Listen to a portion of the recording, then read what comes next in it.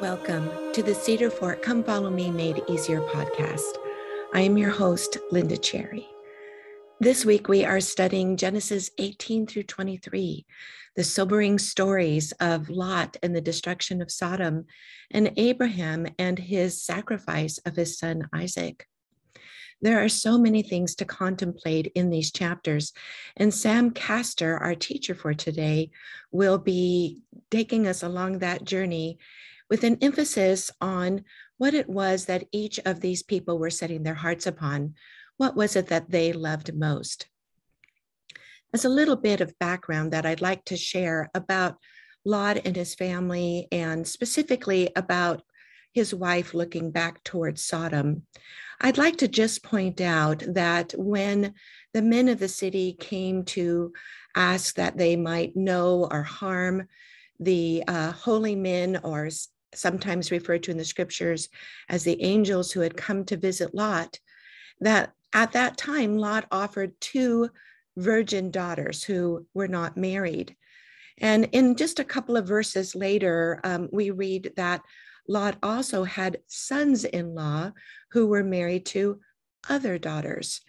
And so as we think about Lot's wife, and as she is leaving the city and sees fire and brimstone raining down from heaven, it's honestly pretty hard to imagine being a parent and not turning back, thinking of the children that are left in the city.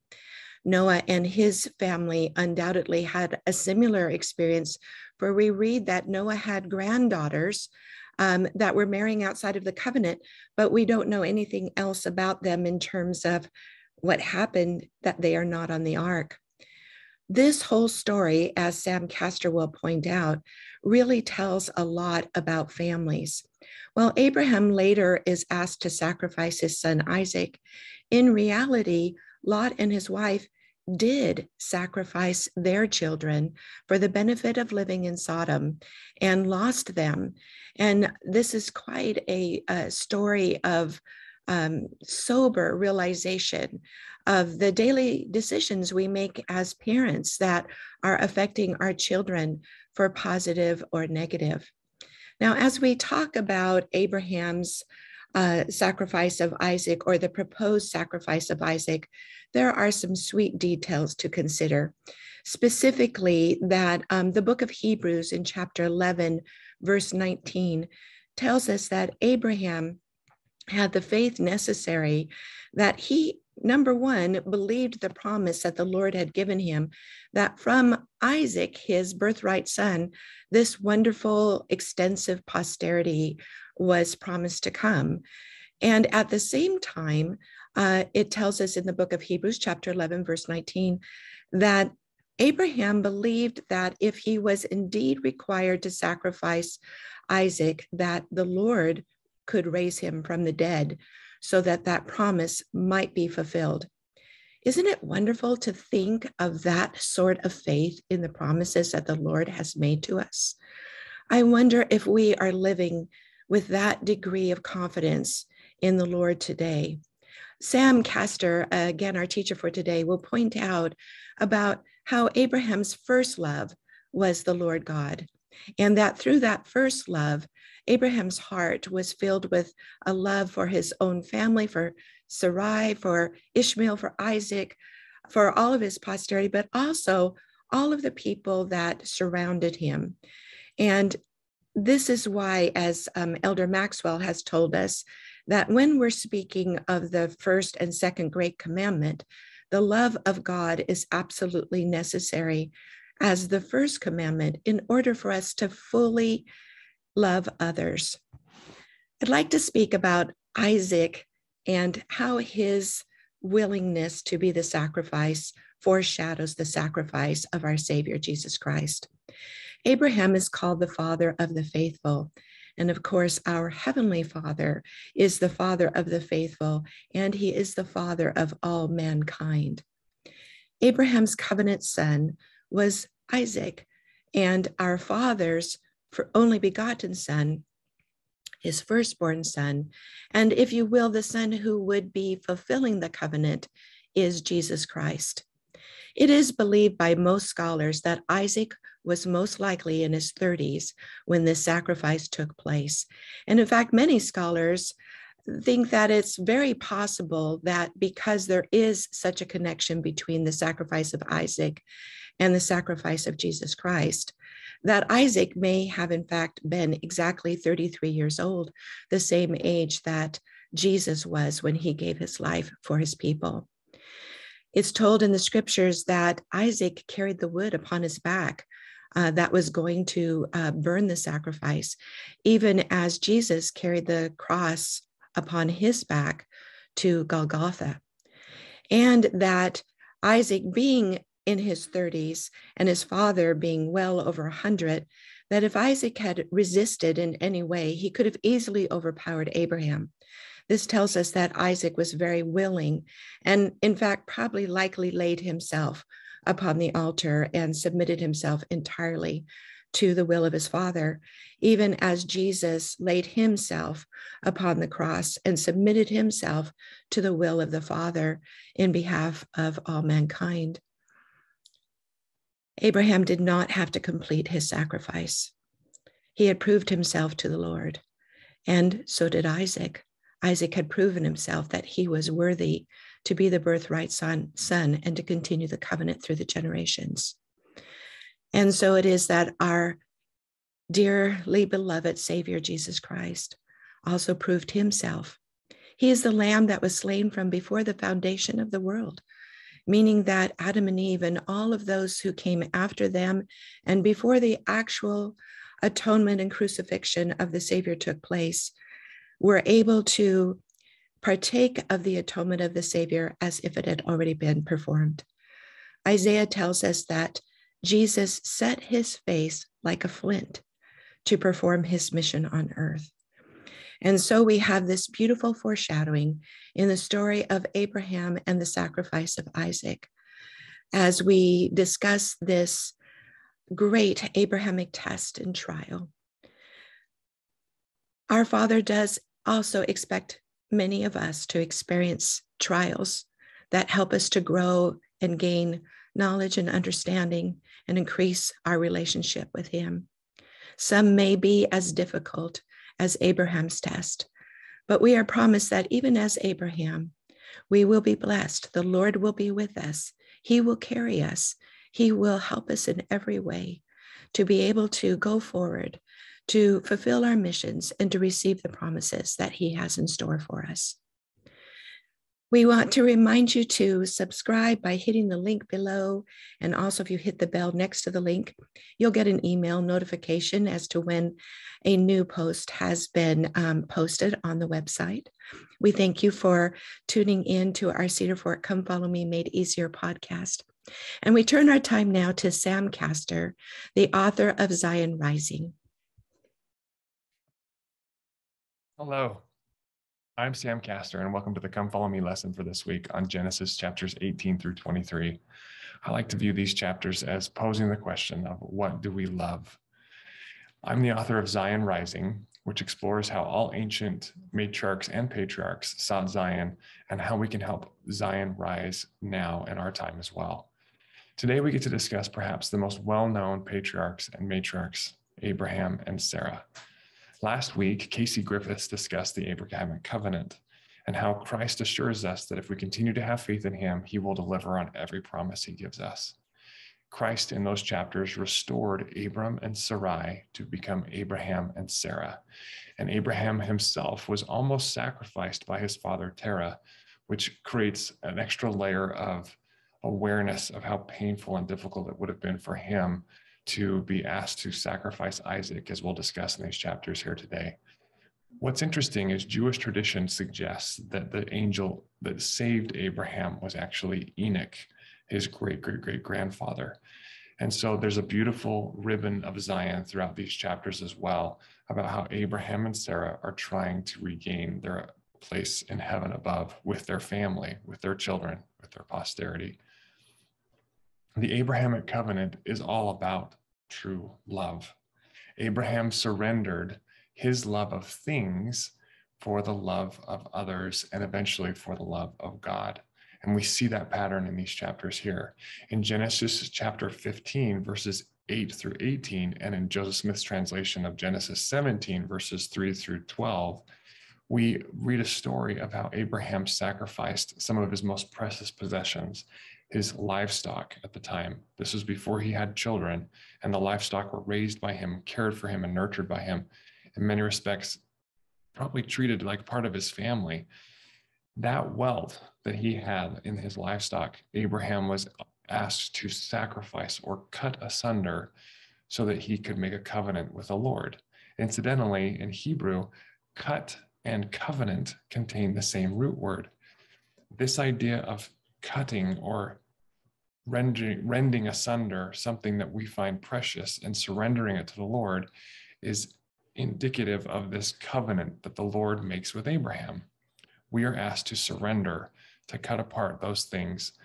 It's almost as if God is inviting Abraham and us to surrender the dust we think we have that will bring us happiness here below, to receive all he has from heaven above. These chapters are all about what we love, and there are many examples of all types of love in these chapters, from the carnal and the familial to the godly and the divine. What we are willing to receive from the Lord is a function of what we love most. We can love things, animals, lands, possessions, positions, and power. We can love ourselves and our family, our servants, our spouses, our children, and all the posterity that come after us. And we can love God. Abraham shows us the correct order, the most proper way for us to receive all the Father hath, by loving God and loving others as ourselves. And there are other examples of those who do not do this in these chapters. Examples of the degrees of love include Abraham and Sarah's yearning for children. This is an example of loving others, as evidenced in Genesis 18, verse 14. Abraham prays also later on in these chapters for the righteous, including Lot and Sodom. He's praying for others because he loves others. This is also an example of that divine love and compassion and charity that Christ wants us to receive. Abraham also evidences the most divine and compassionate love of all by loving the Lord and in his willingness to let go of Ishmael in Genesis chapter 21, and then his willingness to sacrifice Isaac in Genesis chapter 22. These are examples of how Abraham's primary love, his primary purpose, was to love God and give glory to him. Everything Abraham did was for God. Contrast this with Abraham, this beautiful love that Abraham and Sarah exhibit with the love others exhibited. We're not going to get into it in greater detail, but there is a fantastic discussion that's very interesting about some of the first transactions that happened in the Bible with a king named Abimelech. He loved his wives and his children, his lands and his possessions more than he loved doing what was right. And it got him into trouble in a couple of instances in these chapters. There's also an example of how Lot and his wife loved Sodom more than they loved being with the Lord. This was an example of love of possessions, of popularity, of position. And then there's also the most heinous example of Sodom and Gomorrah and their self-consuming wicked love, which is destroyed by the Lord in Genesis chapter 19, verse 5. All of these types of love draw us closer to a clearer picture of the love that the Lord is trying to help us foster in our own hearts. So let's start with Abraham and Sarah's version of love. It's widely accepted Abraham and Sarah uniquely loved others. Jewish and Islamic tradition both hold that if you treat someone as a guest, you are a descendant of Abraham and Sarah, especially those that you don't know. If you're hospitable, that is a concept that was ingrained or handed down by those who are descendants of Abraham. This is because Abraham and Sarah invited all into their home and cared for them. In fact, one of the reasons Abraham and Sarah did this was because they were yearning for children, even though they were so advanced in age and didn't have any. That this yearning created a desire for them to view themselves as stewards or parents of the whole earth. And they cared for what they refer to as, quote, the souls that they had won, end quote. That's in Abraham 2:15. Abraham and Sarah were constantly trying to love others. A beautiful example of this is also contained in Jewish tradition, which holds that Abraham and Sarah won souls with gardens. When they would wander around in the wilderness as they were trying to gather and win these souls, they would plant gardens. And they would act as parents of the earth by inviting others into these gardens. They would actually build a fence around the garden with a gate to the north and the south and the east and the west. And Jewish tradition notes that Abraham and Sarah cultivated these others to awaken others to Christ and remind them of why they were here on earth below. These gates would welcome others into the garden. And once they would come in, Abraham and Sarah would sit there and discuss with them about how beautiful the garden was and how wonderful it was. And obviously, this hospitality, this generous gesture from Abraham to care for others would result in them thanking him. Well, after they had enjoyed the fruit of the garden and expressed that gratitude, Abraham would exclaim, according to these traditions held by Jewish rabbis, "Why are you giving me thanks? You should thank your true host, who alone provides food and drink for all creatures." His guests would ask, "Well, where is the true host? I thought it was you." And Abraham would answer, "He is the ruler of heaven and earth." And then he would teach them how to give thanks to God and how to trust in the dews of heaven. This exercise did help Abraham and Sarah save many souls and win them over to Christ. The Lord tells us that Abraham and Sarah also were anxious for their own children. And it's no surprise. In Psalms 127, verse 3, the Lord himself tells us that children are an heritage of the Lord. The most precious possession that we can have here, relationship-wise, down here on earth, other than our relationship with God, is the relationship with our spouse and with our children. So it's no wonder that Abraham and Sarah yearned for their own children, so much that Sarah wanted to do everything she could to help Abraham have children, even in giving Abraham Hagar, her handservant. For many back then, and even today, family is the top love we feel. It's totally understandable. Families are amazing. And all you have to do is look at photos of beautiful little children or happy families and say to yourself, I want to be a part of that. I want to be in a community. I want to be in a family that loves me, that I can love, that I can enjoy, and that I can be a part of. Abraham and Sarah were reasonable to wait and want and yearn for this family. In fact, the Lord promised Abraham in the prior chapters and again in Genesis 18 that he would have children, that he would have posterity as the sands of the sea and innumerable like the stars in the heavens. In Genesis chapter 18, verse 1, we actually read, according to Joseph Smith's translation of that verse, that the Lord visited Abraham and told him many things. Abraham had a personal knowledge and interaction with Christ and loved and trusted him. He saw him face to face. He knew his goodness, his generosity, and his love. And I believe that interaction with Christ transformed Abraham. It taught him to be more like Christ, to love and be generous and courageous and walk fearlessly into the conflicts that Abraham faced. When Abraham was almost 100 years old, he had been waiting a very long time for the Lord and the promised posterity that the Lord had given to him. And he still didn't have any children. Well, in Genesis chapter 18, Abraham finally has a conversation with the Lord. And the scriptures are a little unclear about whether the conversation was with the Lord or with three angels. But there are moments in here where the verses actually say that Abraham was having a discussion with the Lord and these angels. Abraham entertains these three angels, and it's also unclear if he understands who they are, or if maybe they're angels, as it refers to in the scriptures, that are visitors that are unawares or guests that are unawares. But Abraham's generosity and his hospitality and his generosity to those he doesn't know is something that he exhibits to these three men. And he washes their feet, he feeds them, he kills a fatted calf, he gives them water. And the Lord in these verses, in verse 10, tells Abraham and Sarah and reminds them that they are going to have a child and that their generosity will be rewarded. Sarah, who's in the tent, perhaps helping prepare the meal or resting in the shade, overhears and laughs in disbelief when the Lord or the angel says to Abraham, "You're going to have a son."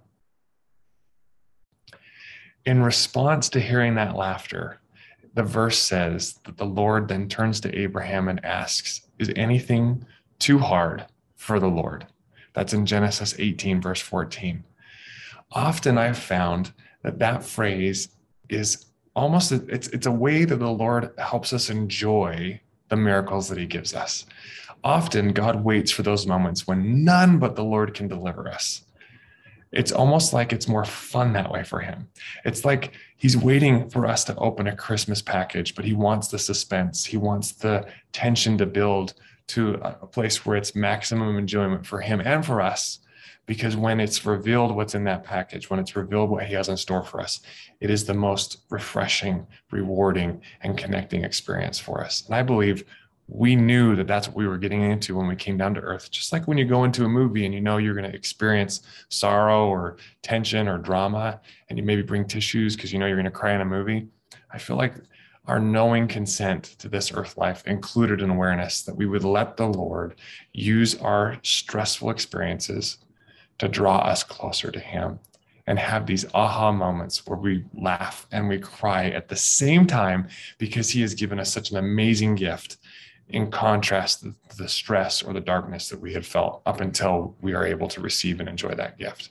That's why we wait on the Lord. And that's why he tells Abraham and Sarah, nothing is too hard for him. He will make everything work for our good if we trust and love him and follow him.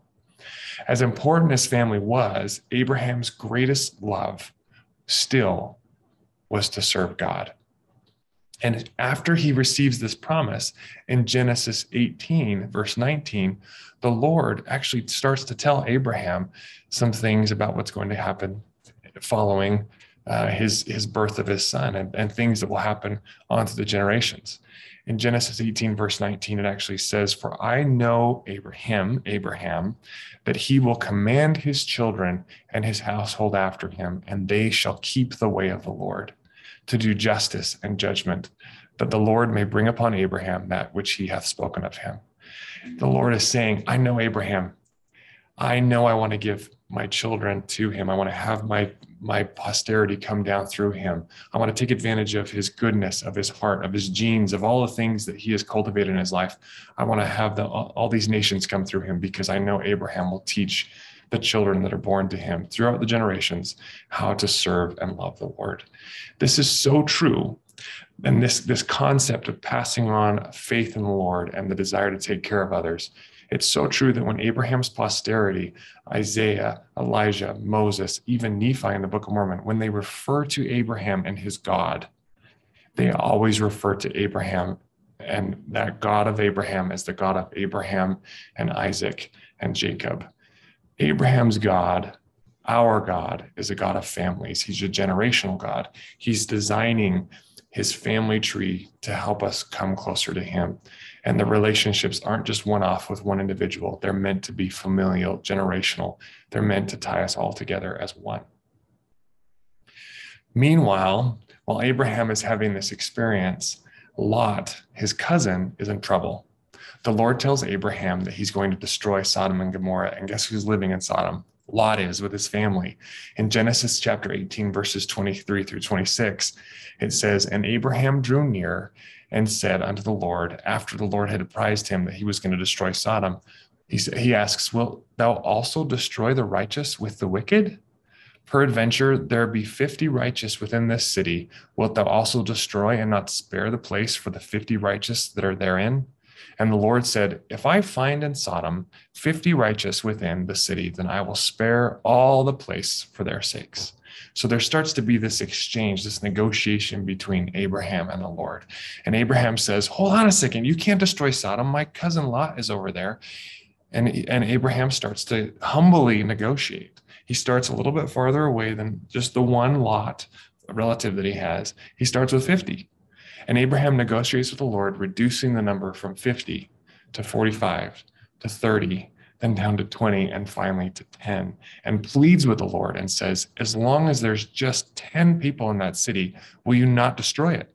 Will you please preserve it because of the righteous and give them a chance to survive?" The takeaway from these verses is beautiful. This is an exchange that shows how God's generosity and how his love is even greater when he negotiates and pleads with his prophets. God wants to give us what he wants and what we want. He wants to give us what we love. And the Lord's prophets are trying to do the same thing. They're trying to help us find our happiness, our peace, and our joy.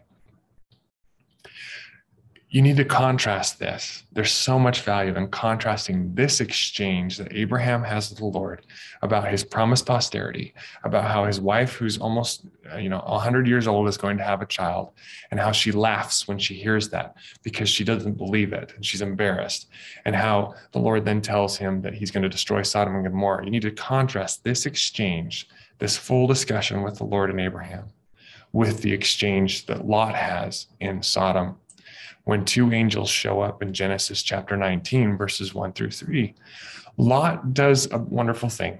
He treats these angels as guests, just like Abraham did. But Lot is in Sodom, and the environment is corrupt. And this poses serious problems for the exchange that Lot's about to have. In fact, Lot is worried about these two men, these clean angels that show up in the corrupt city of Sodom. And they entertain with him, and then they say they're going to stay outside. And Lot says, no, you need to come inside. The sun is going down, you need to come inside and where it's safe. I always wondered why Lot would be so worried about the safety of these angels or these strangers if he didn't understand they were angels. And he wasn't worried for his own safety. He wasn't worried for the safety of his family, his daughters, his wife. There's something off in Lot's perception of what's going on around him. And I think it has to do with what he loves. There's something in Sodom that Lot cherishes, something that he values, so much so that he's willing to put his family at risk. Do we do that? Are there things that we have in our lives that put our family at risk that we're not willing to let go of? I know I have done that at times, and I'm constantly trying to place myself into a position of humility so I can sacrifice whatever I need to sacrifice to be able to let the Lord take care of my family instead of having me distracted over something that puts them at risk.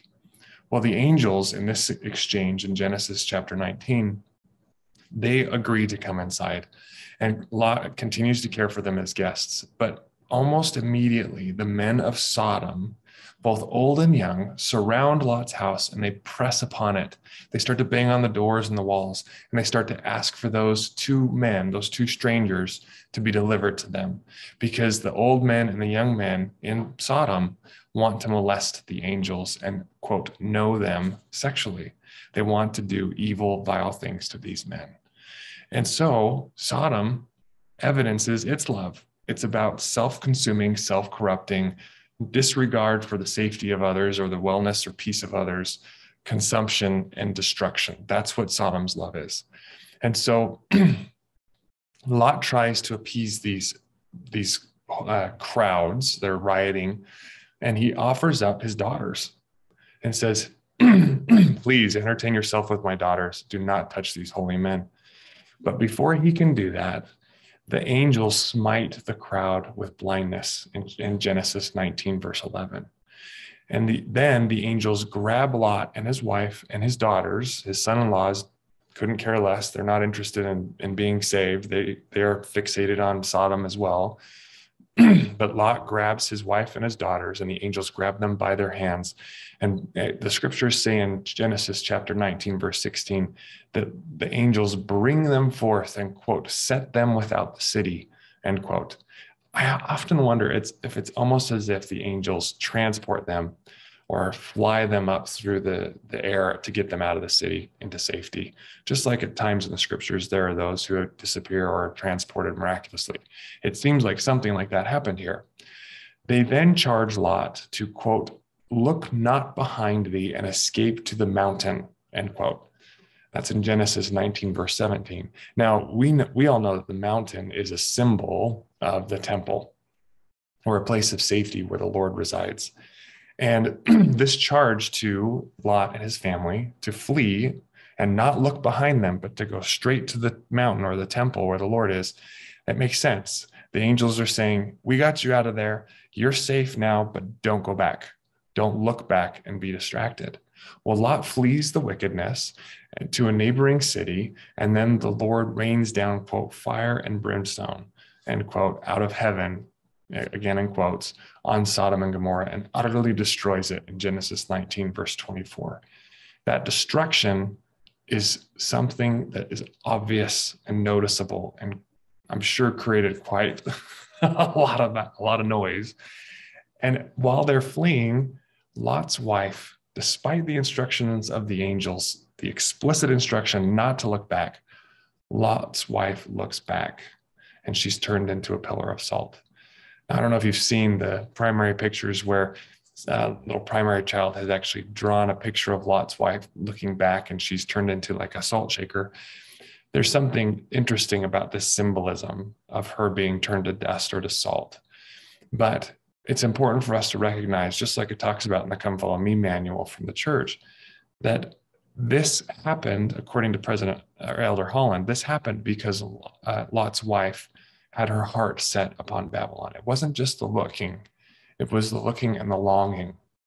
It was the desire in her heart that corrupted her and turned her into nothing but salt. This poses a question to me.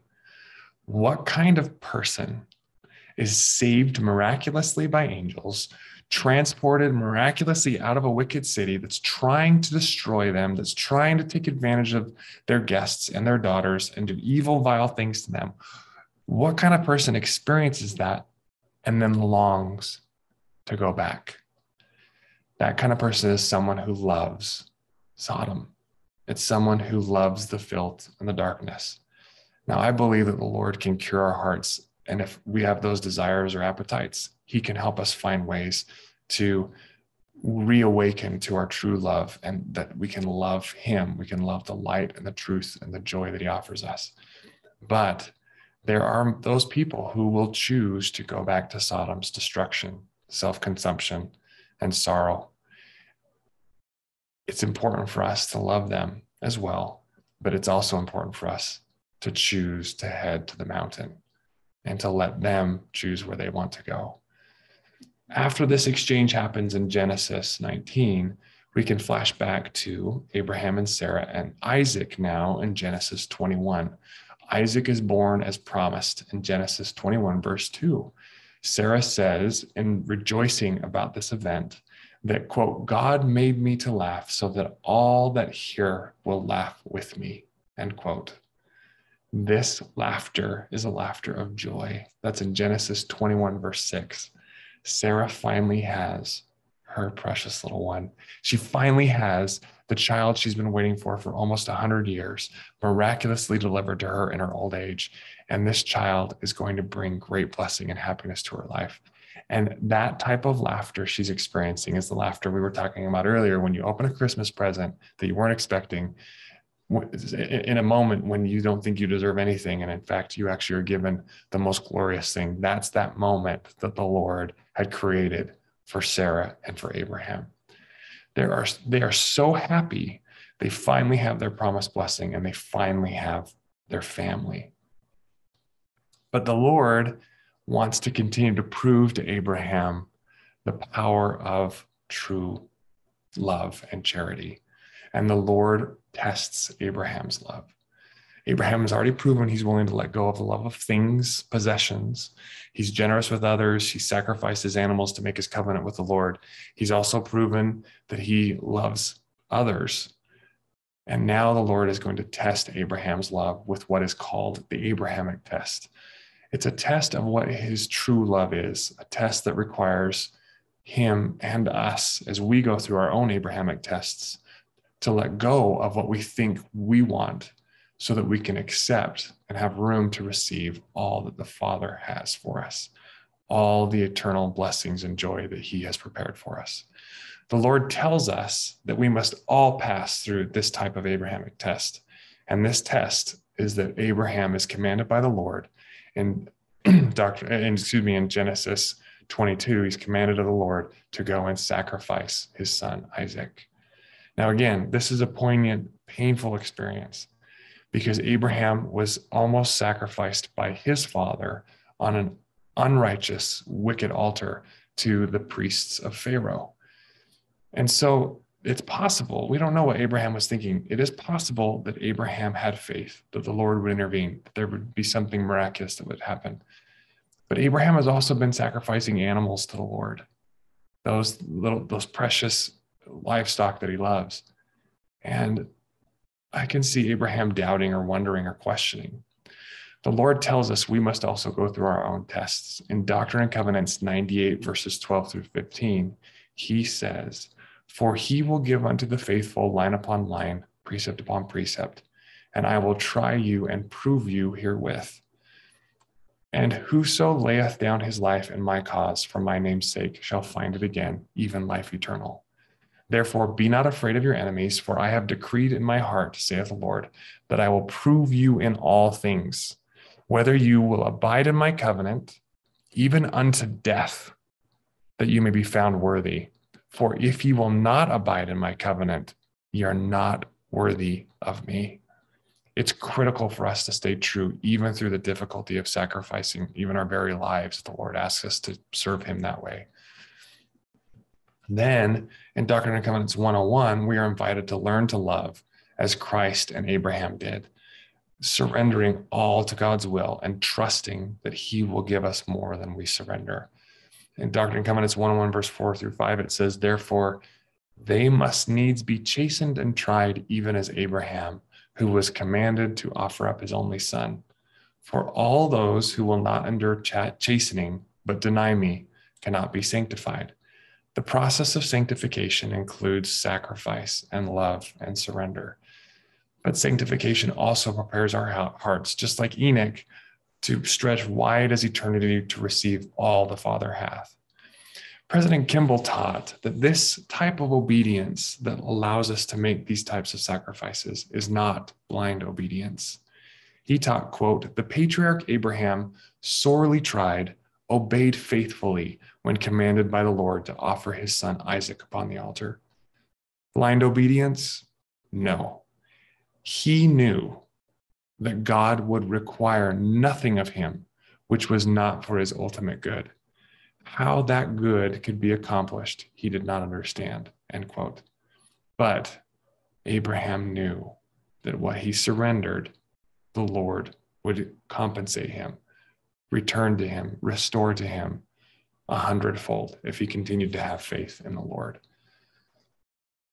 What do we learn from all these contrasting degrees of love, where Abraham goes and he actually surrenders his love of Isaac and goes to sacrifice him on the altar, and then just as he's about to sacrifice him, Abraham is commanded by the Lord not to do it? What do we learn from this complete dedication and loyalty to loving the Lord? We learn that Abraham showed the Lord that he would obey him in all things because he knew Christ always had his best interest at heart. We also learn that worthiness, that perfection that Abraham is commanded to achieve in Genesis 17, is a function of willingness and receptiveness. It's not a function of perfection.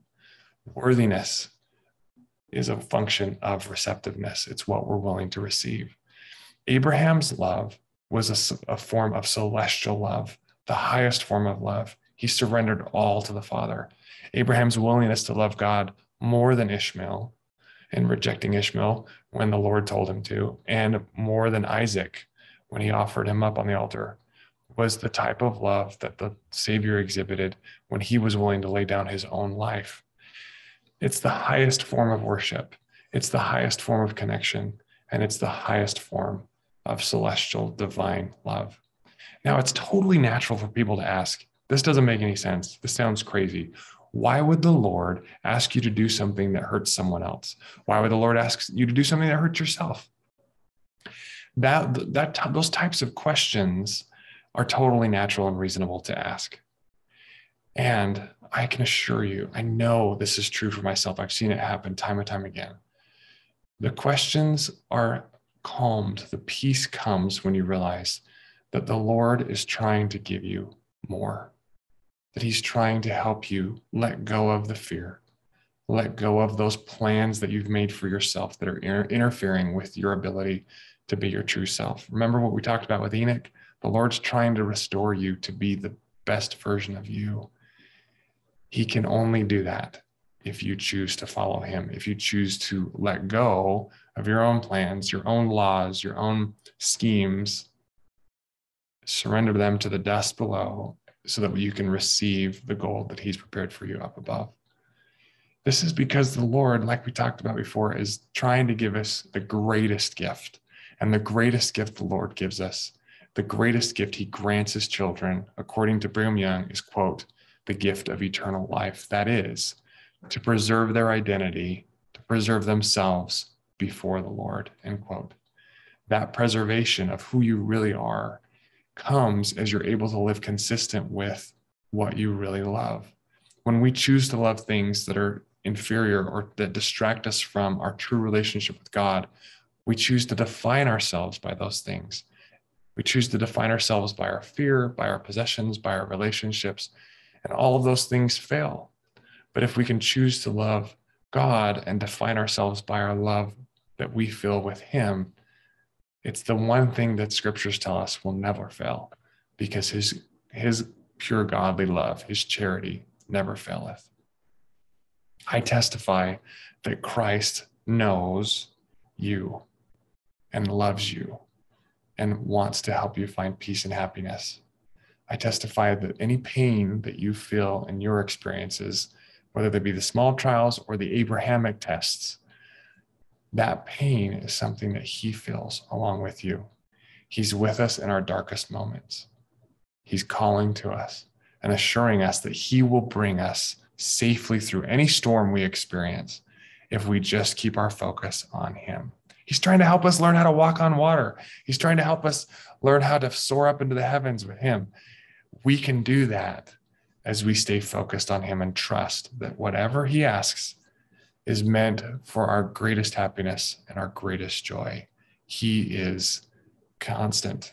He is eternal. He is fixed in his righteousness and peace and love.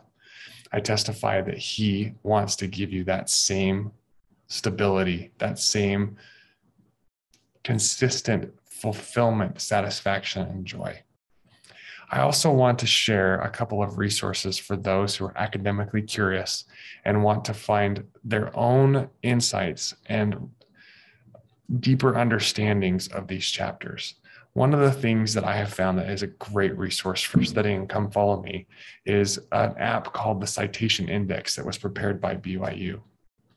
That app contains every single talk ever given since Joseph Smith to the present by any authority, general authority, apostle, prophet, 70, General Relief Society. Those talks are tied to the verses that we're studying in Come Follow Me. And so you can go look up Genesis chapter 18, verse 1, and you can find every talk ever given that references that verse. It's a tremendous resource for digging deeper and understanding these verses and these chapters more thoroughly and gaining even more revelation and light and truth from the Lord.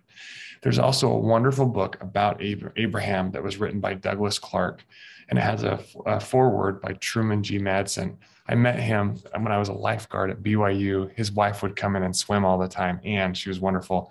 And Truman G. Madsen was a wonderful friend of my grandfather in Provo as well, because they both taught religion at BYU. This book, written by Douglas Clark, is the most amazing comprehensive resource on Abraham and contains many of the Jewish and Islamic traditions that I referred to in this lesson.